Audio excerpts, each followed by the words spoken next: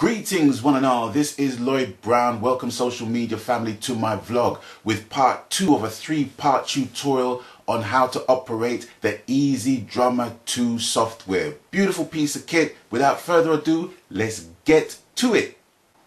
So here we have once again the Easy Drummer 2's interface. The last episode we was getting into editing our drum loops, actually moving different assignments of power hands and drum playing styles from one instrument to the other, and we moved the power hand from the hi-hat to the ride because it was kind of central to the ska groove that we all know and love. So we made a variation on 2 of the same drum loops by playing the power hand on a different part of the drum kit. So we utilize it on the ride, and not only the ride itself but on different parts of the ride, because you can play on the bow, which is like the middle to the outside, or you can play on the bell, which is the dome shape that is located right in the middle of the ride cymbal itself. And not only that, you can alternate how much is being played, decrease how much is being played, and then you can alter the velocity, raise it, decrease it, and what have you. And you can do that with all parts of the drum kit as well. So it is very, very customizable, very, very intuitive and exciting to get into, to create your own trademark drum playing style, even though you're not a drum player or a drummer yourself.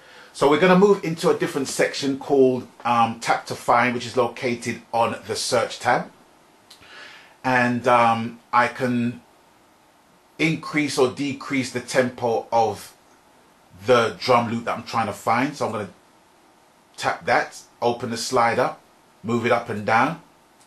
Not only that, I can click on that and then move forward to click on this, and it will give me random tempos. 73, 59, 79, 68, 73, 72, 73, 82, 73, sold. So it can give me random tempos as well, you know, but I want to bring it to 140.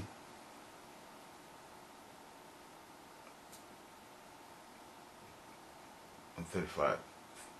And I'm using the mouse wheel as well to get a more exact, precise tempo. Okay, so I'm going to click Tap to Find.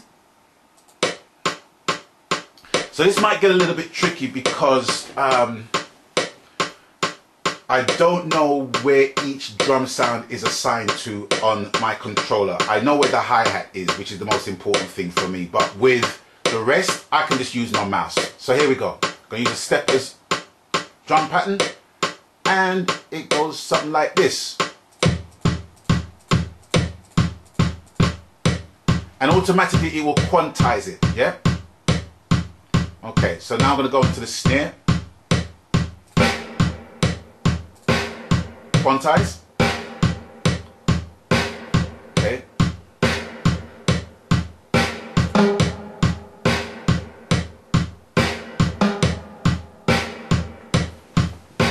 So now I'm going to go to the controller and utilize the hi-hat.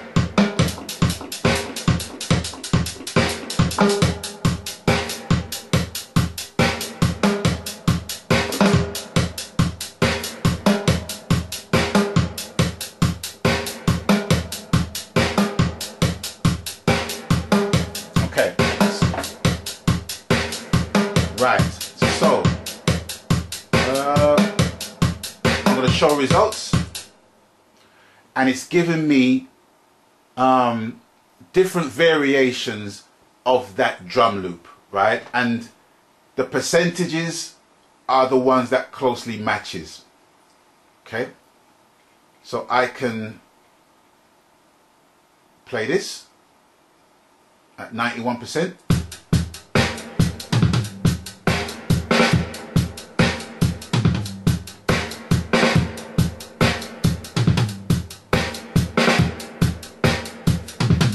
Or this one.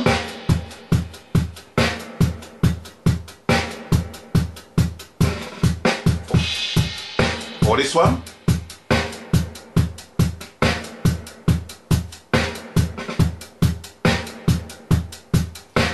Right, so I'm gonna pick the root slow.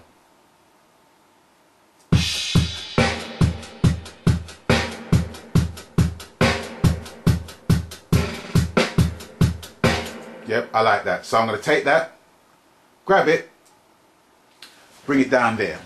Okay. So let's go into drums. Let's click on loop and loop that. Click on the start. Now, here's where you can actually even edit your drums with that. So let's press INFACT. Let me assign the buttons again. MIDI learn,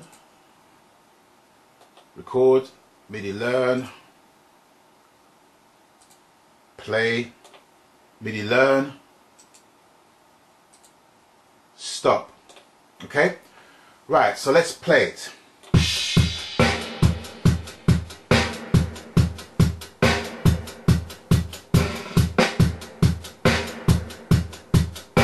Okay.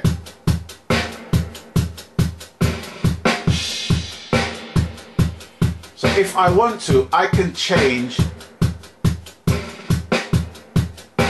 the kit on here. So let me open here, click the arrow. So I've got a choice of 3 kicks that I want to use. So I can test them by selecting here.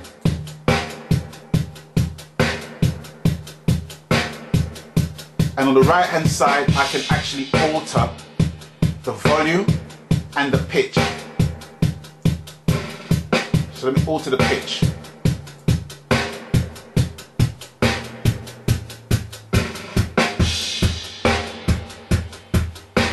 Here, alter the volume.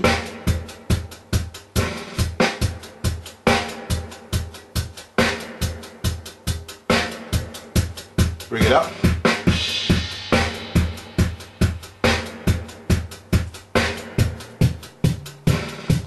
Right, change the drum, the kick drum again.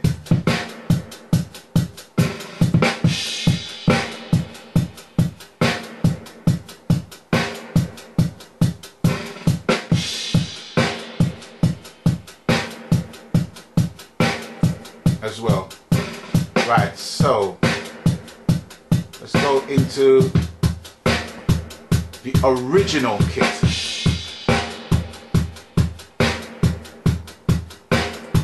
Okay, so I'm cool with that. Also, I can edit the play style. Opening hits. I can move from here to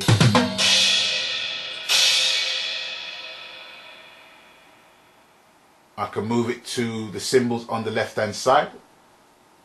Play that.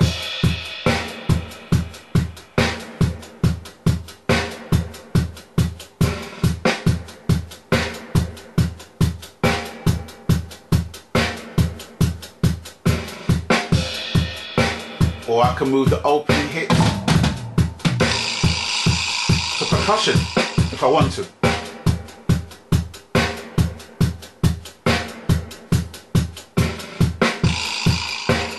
I can move the opening hit to whichever drum I choose. So let's move to the timbali.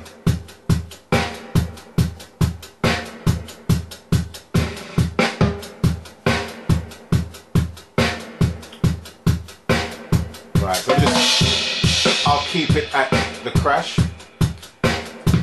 So I'm going to alter the algorithms of the kick drum.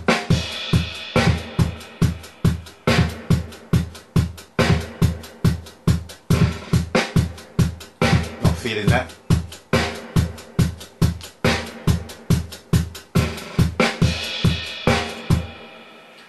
And that, ladies and gentlemen, is basically how to find a drum loop by tapping one out using the tap to find feature and getting a selection that closely matches the drum loop that you're basically looking for, and in turn altering that as well. So there's lots to do, and there's lots to play with, and there's lots of customizability in Easy Drummer 2's software.